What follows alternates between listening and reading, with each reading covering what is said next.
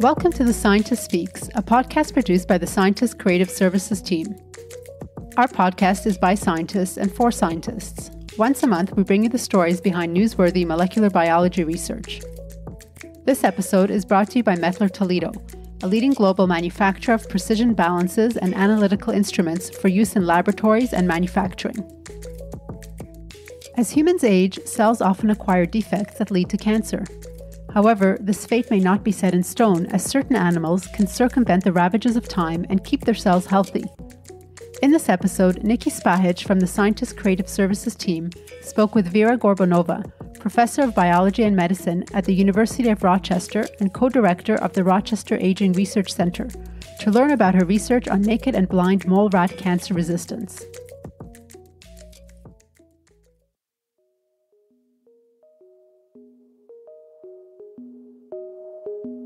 Burrowing in the dark depths of the earth are unusual critters that may hold the secrets to health and longevity.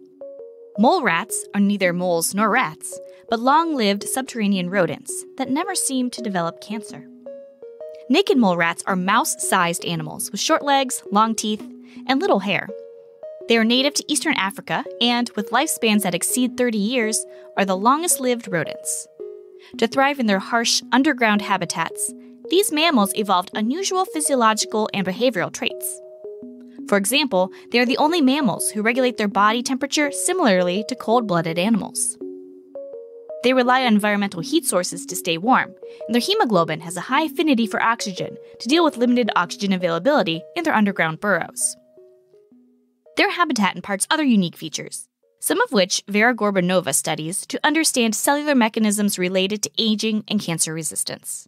Through her research, she hopes to learn their secrets to a long life. I felt that aging and especially molecular mechanisms of it is such a fascinating topic. It's also the biggest problem of modern medicine because there are more and more old people and we have to find out how to keep them healthy. It affects every person. It was so clear for me. I want to study aging. And cancer came as a part of aging. It's an age-related disease. It's one of three major causes of death. There is this opportunity by addressing aging to find ways to delay or prevent altogether cancer. Genomic instability is an important driver of aging, as accumulating DNA damage over time leads to inflammation, tissue dysfunction, cell death, and cellular senescence, the halting of cell division. DNA damage also contributes to cancer by activating cancer-promoting genes and blocking tumor suppressors, resulting in extreme cell proliferation. In this case, cells can use cell senescence and death mechanisms as a strategy to stop uncontrolled growth. Mole rats provide Gorbunova an unconventional but advantageous model to examine both of these phenomena in the laboratory. Scientists tend to explore biology using tried-and-true animal models, such as mice, but the majority of lab mice develop cancer after a couple years. There are only 5 recorded cases of naked mole rats developing cancer, and naked mole rats live 10 times longer than the typical lab mouse. In some respects, mole rats are more similar to humans, especially genes involved in cancer control are more similar to humans.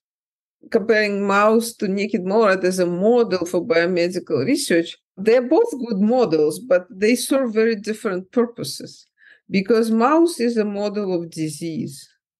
And naked mole rat is a model of health. And so if you want to model disease, test different drugs and see if they help cure disease. So mouse would be very convenient because they develop cancer much more easily than people.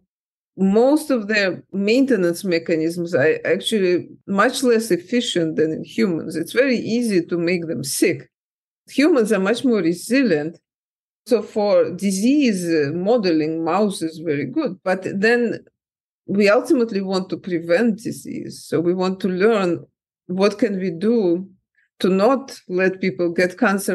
We need very different models. Here, mice cannot help us at all. We need to look at species that naturally evolved to be resistant to disease, and then we can learn how we can do it in the clinic. Animals residing in high-risk environments, like open fields teeming with hidden predators, have no evolutionary reason to develop longevity. Long-lived mammals, like the naked mole rat, tend to live in relatively safe environments, where they're not worried about fighting for survival. Instead, they've evolved numerous mechanisms that contribute to cellular health, which fosters their longevity. For example, they have more efficient DNA repair, a more stable epigenome, and more accurate protein synthesis. To look closely at the mole rat's unique cellular mechanisms, Gorbunova takes tissue biopsies, cultures the cells, and assesses their behaviors as they grow. When normal tissue cells are grown in a petri dish, they proliferate across the plastic floor until they get close to their neighbors, at which point they stop dividing. This phenomenon is called contact inhibition. Cancer cells, in contrast, they lose this control. Even though it's tight, they will still start dividing, and that's what forms a tumor and then presses on surrounding tissue.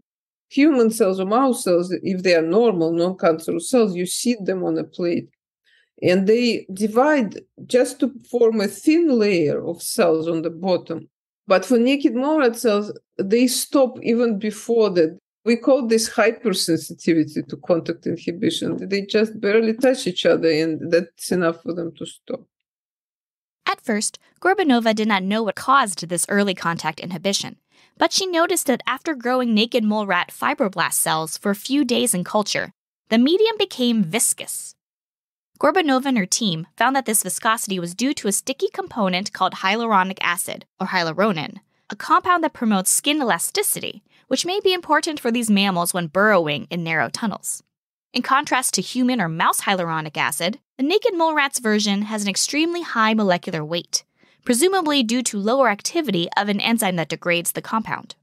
When Gorbunova removed the mole rat's hyaluronic acid by knocking down its synthase gene or overexpressing the degrading enzyme, their cells acquired cancerous properties and lost their early contact inhibition.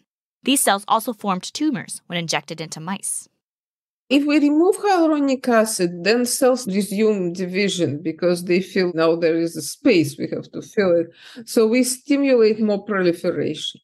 The hyaluronic acid signals through a receptor called CD44. From that receptor, it can then trigger cell cycle arrest. We are currently studying strategies to increase the level of hyaluronin in tissues. If we take gene from naked mole rat that makes hyaluronin and put it in the mouse, the incidence of cancer is reduced. They're also longer lived. It helps with other age-related issues such as inflammation. We are looking for ways to develop small molecules that will inhibit degradation of hyaluronin, and this way we can naturally increase the level of hyaluronin in tissues. In addition to naked mole rats, Gorbunova explores aging and cancer resistance in blind mole rats. Native to Western and Central Asia and Eastern Europe, these rodents are furry and, as their name suggests, blind, with tiny eyes covered with skin. While naked and blind mole rats are both long-lived and resistant to cancer, they're about as closely related as mice and guinea pigs. They are very different. They evolved their subterranean lifestyle independently of each other, what's called convergent evolution. So somewhere a rodent decided to live underground in Africa, and maybe around the same time, a completely different rodent decided to live underground in the Middle East. They're from very different parts of the world. But because their environment was similar, some of the features became similar between these two species. When we found hyaluronic acid, we decided, okay, let's test if blind mole rats have the same mechanism. And when we started culturing blind mole rat cells, we also saw that they make hyaluronin. But then hyaluronin in the blind mole rat cells didn't trigger the same contact inhibition. So part of this system evolved in the same way. They both upregulated hyaluronin production, but in the blind mole rat, we don't see it being employed in the same way for cancer resistance. Then we asked, what do blind mole rats do to avoid cancer? Gorbunova and her team noticed that cultured blind mole rat cells behaved in an unexpected way. They would divide a few times and then all die, something she had never seen with cells from other species. This massive die-off did not seem to be due to any particular culture condition. She termed the phenomenon concerted cell death, and the seemingly coordinated behavior of the cells made her think that a secreted cellular factor may induce cell death. The researchers found that the cells were releasing the inflammatory molecule interferon. Gorbunova was familiar with this molecule from her aging research and knew that one of the things that triggered its release was transposon activation. We've been studying transposable elements for some time in humans and in mice. And transposable elements, so-called junk DNA, makes up about 50% of our genome. And usually they're kept quiet because our cells do not want to let these parasites be too active. But when we get older, this silencing starts to fail gradually. As a result, transposons become activated. They start to be expressed and they start to move around. They come into the cytoplasm and trigger innate immune response. That is actually a detrimental factor in aging because that can trigger various types of inflammation. So we looked at the transposons in the blind mole rat, and indeed we saw that when we put the cells in culture and we force them to proliferate, then transposons get activated and they trigger the same interferon-mediated response, and that's what kills the cells. So in this system, the transposons are not just parasites that make a problem, but cells learned how to put them to good use. Transposons serve as a gauge to just the health of the cell. If a cell became unhealthy, transposons got very active, and then it triggers cell death. To avoid transposons jumping around the genome, most mammals have evolved mechanisms to block transposon activation. One of these is DNA methylation. After replication, DNA methyltransferase scans the new genome and adds methyl groups where necessary. Gorbunova found that blind mole rats had lower levels of this enzyme, enough to function sufficiently in normal cells, but not enough to keep up with quickly proliferating, potentially precancerous cells. These cells then lose their methylation, which triggers transposon activation and cellular suicide. To treat certain leukemias, clinicians prescribe the chemotherapeutic 5-azacitidine, or 5-aza, which activates transposons by blocking methylation, although the drug's mechanism was a mystery until recently. When Gorbunova and her team treated mice with 5-aza, they developed fewer papillomas, benign tumors at the epithelial surface. This phenotype was dependent on transposon activation. Additionally, they found that knocking down DNA methyltransferase in human cancer cells triggered a similar cell death response as in proliferating blind mole rat cells. These results suggest that activating transposons in rapidly proliferating cells could be an effective anti-cancer mechanism.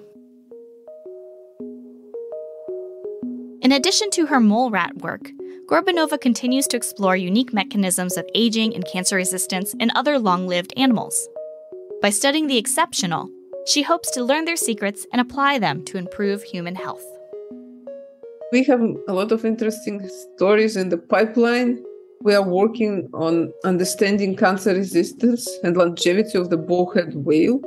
This is the longest lived animal. Bats are fascinating. They are very long-lived for their size. There are bat species that live 40 plus years and they're very tiny. We also study gray squirrel, which can live more than 20 years. Surprise, surprise.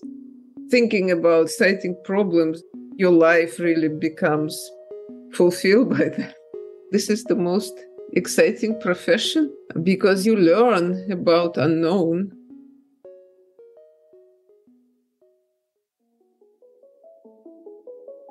Thank you for listening to The Scientist Speaks. This episode was produced by the Creative Services team for The Scientist and narrated by Niki Spahich. And thank you to Methler Toledo for sponsoring this episode. Please join us for our next episode as we learn about what stem cell research can teach us about aging. To keep up to date with this podcast, follow The Scientist on Facebook and Twitter and subscribe wherever you get your podcasts.